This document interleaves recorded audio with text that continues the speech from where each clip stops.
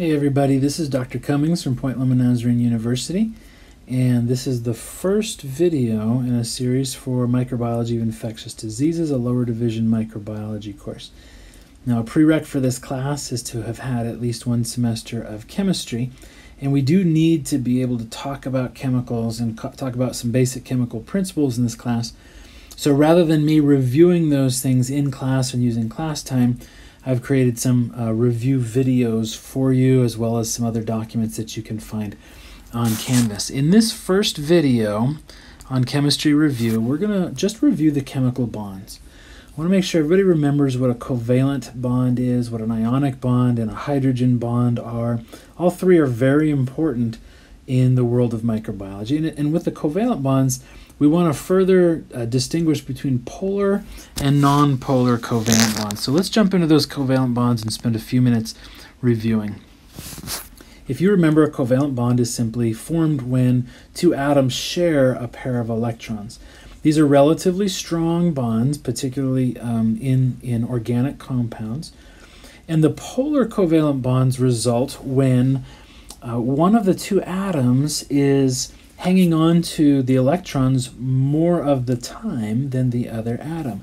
In other words, it's a more electronegative atom. So for example, in water here on the right-hand side, you can see we've got some H2O. Oxygen is highly electronegative, and so even though hydrogen and oxygen are sharing a pair of electrons, which stabilizes them both, and we'll talk about why it stabilizes them in just a minute, the electrons are spending more time around the oxygen than they are around the hydrogen. And so what we end up with is a partial negative charge around the oxygen and a partial positive charge, or an absence of that partial negative charge from those electrons, around the hydrogen atom. This is what we call a polar covalent bond. On the left-hand side, we have a methane molecule, CH4. And you notice that in this case, there's none of these little partial charges written, the little delta negative or delta positive, and that's because carbon to carbon is shared very equally, and carbon to hydrogen is also shared very equally. And so we have non-polar covalent bonds from carbon to carbon and carbon to hydrogen. We have polar covalent bonds, particularly when oxygen or nitrogen are involved. And the best are going to be the oxygen to hydrogen and nitrogen to hydrogen in particular. And so we can learn a lot about the way these molecules are going to behave, really, just by looking at the atoms involved in the bonds and knowing a little something about polar and nonpolar covalent bonds. Now, I said that these bonds are formed, these electrons are shared in order to stabilize the atoms. And it turns out that most atoms are stable when they have 4 pairs of electrons in their outermost shell. If you don't remember orbitals and shells, go back and review that from chapter 2. Hydrogen is the one exception, where hydrogen, because it has 1 proton, shows up essentially with 1 electron. That's the way to think about it. That single electron needs to be paired off, but it doesn't need 4 pairs. And therefore, hydrogen likes to enter into one covalent bond with another atom that has an electron that it needs to pair off. And when they share those electrons, then essentially they've stabilized both of their outermost electron shells. So for example, hydrogen can be single bonded to hydrogen. Okay, that's H2. They're both happy because there's a pair of electrons between them, and they each nucleus of the atom needs 2 electrons around it to be stable. So hydrogen gas, as H2, is a hydrogen form. And because of this, hydrogen is always going to form one covalent bond with something, whether it's another hydrogen or something else, right? So think about H2O. H2O, our hydrogens are each forming 1 bond with oxygen. But how many bonds is the oxygen forming? And you see we've got 1 and then 2. And the reason oxygen is forming 2 bonds is because in oxygen's valence, it has 2, 4, 5, 6 electrons, meaning that it needs to pair off this one and this one here. And so oxygen is going to be most stable, need to form 2 bonds. And so H2O is a perfect way to do that. Oxygen can also form a double bond with itself to form molecular oxygen, O2. And now each of those 2 atoms is stable because it has 2 shared pairs. We would call that a double covalent bond. So if you look at nitrogen, how many is it going to need? It's going to need 1, 2, 3, and therefore nitrogen likes to form 3 covalent bonds. And carbon needs to form 1, 2, 3, 4, and it needs then 4 covalent bonds. So for example, you could have carbon with 4 hydrogens around it, like we saw in methane on the last slide. Now your carbon has 4 shared pairs all around it, and that stabilizes it, and each of your hydrogens has 1 pair, even though it's shared, around its center, around its proton, and that's going to stabilize that particular atom. So here's a molecule I drew that has a problem. Let's see if we can figure out what the problem is.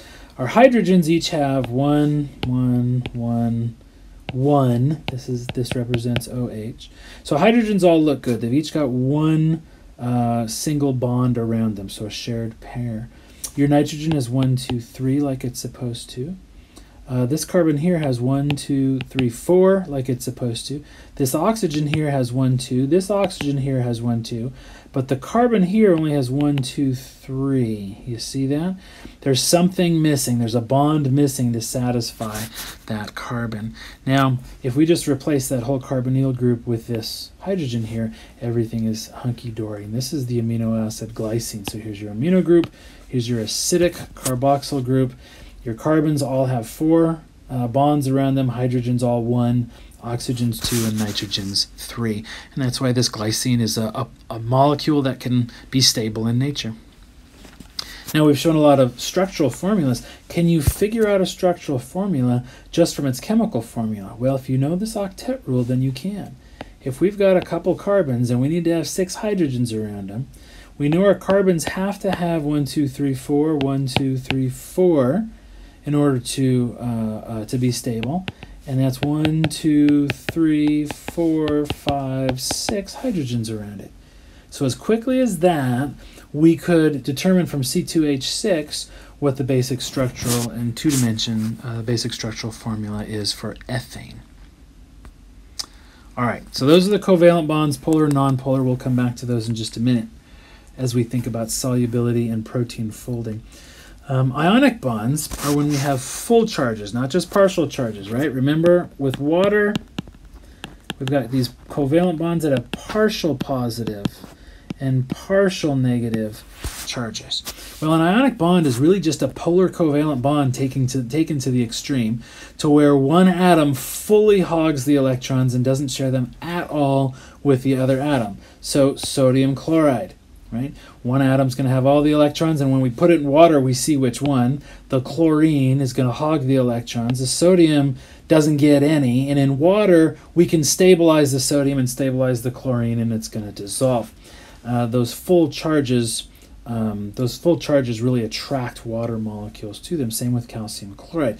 So in water, these ionic bonds can be pretty weak, but if they're out of water, say table salt, they're going to be extremely strong. And then finally, hydrogen bonds, which remember we can think of them as sort of baby ionic bonds.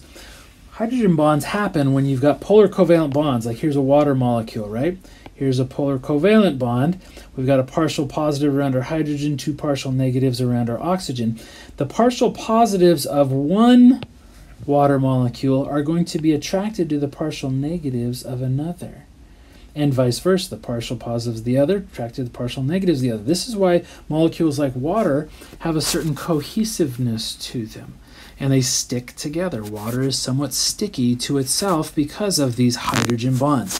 Now, frequently hydrogen bonds include hydrogen, though they don't always. Frequently they include nitrogen or oxygen, though they don't always. Now, individually you can imagine this is a pretty weak bond, but collectively they really do add up and make a difference, and we'll see that especially in DNA as an example.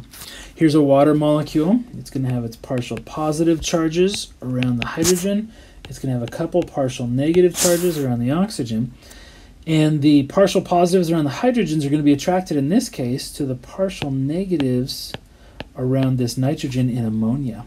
And I'm not drawing an 8 here. I'm doing a bad job of drawing a Greek letter delta with a partial negative charge. And these hydrogens will have a partial positive charge around them. And so you can see that it really, these polar covalent bonds and the partial charges that they leave behind can really determine the solubility of a molecule. So hydrophilic molecules are those that have one or more regions of either polarity or full ionic charges, because water molecules and their partial charges love to interact with the full charges on ions. A hydrophobic molecule, on the other hand, is going to have no regions of polarity and no ionic charges, right? So, for example, sodium chloride is going to be very hydrophilic and therefore very soluble because of those full ionic charges around them. Ammonia, NH3, is also because of the polar covalent bonds between the nitrogen and the hydrogen and all the little partial charges that are formed there. However, a molecule like methane that we looked at earlier has really nothing to attract water, and so it's going to have a very low solubility. So these charges, these bonds, the polarities can all have a big role in determining solubility of a molecule. Let's take a look at a couple examples. Here's alpha-D-glucose. If you look at it in its linear form, we see a lot of OH functional groups. You see those? And remember, an OH functional group, R just means everything else, going to oxygen, going to hydrogen. Oxygen, we said, is really electronegative. It's going to hold on to those electrons, and it's going to leave our hydrogen with a partial positive charge around them. And we've got a lot of polarity at all of these hydroxyl groups, and therefore a sugar like alpha-D-glucose is going to be hydrophilic. It's going to dissolve very well. Here's the basic steroid ring structure, like the structure that testosterone is built on or cholesterol is built on. And you notice all we've got are carbon to hydrogen bonds and carbon to carbon bonds, which are nonpolar, and there's no sign of any charges. And therefore, there's nothing about this molecule to draw water to it. And in fact, it's going to be hydrophobic. So we can determine a lot or predict a lot about solubility based on charges and partial charges. All of these bonds, covalent, including the polar, nonpolar, ionic bonds, hydrogen bonds, and then what we call hydrophobic interactions, all of these bonds and interactions are important, for example, in how a protein folds. A protein is one or more chains of amino acids folded back onto itself into a three-dimensional structure. IgG happens to be an antibody made up of multiple protein chains all interacting with each other. In order for IgG to form, we need covalent bonds, ionic bonds, hydrogen bonds, and then hydrophobic regions, and in particular amino acids that have hydrophobic R groups, are going to bury themselves in the interior of the folded protein as far away from water as they can get because they're hydrophobic, and as close to one another, to other hydrophobic regions as possible. And that can have a real strong impact on how a protein folds. All right, let's summarize the key points before we wrap this up. Nonpolar covalent bonds form when electrons are shared equally between atoms, such as carbon to carbon and carbon to hydrogen. Polar covalent bonds form when electrons are unequally shared between atoms, most commonly, though not exclusively, oxygen to hydrogen and nitrogen to hydrogen. Ionic bonds result from the attraction of oppositely charged atoms like sodium and chlorine, really just an extreme case of polarity. And then hydrogen bonds happen when these partial charges that form around the polar covalent bonds are then attracted to each other. And then finally, solubility, and as one example, protein folding. These lots of important biological chemistries are determined by both charge and polarity. Okay, I hope you learned a lot. Hope this was useful to you. Watch it as many times as you like. Go back to Chapter 2 in your textbook. Use all the resources you can to review this basic chemistry. Good luck to you guys.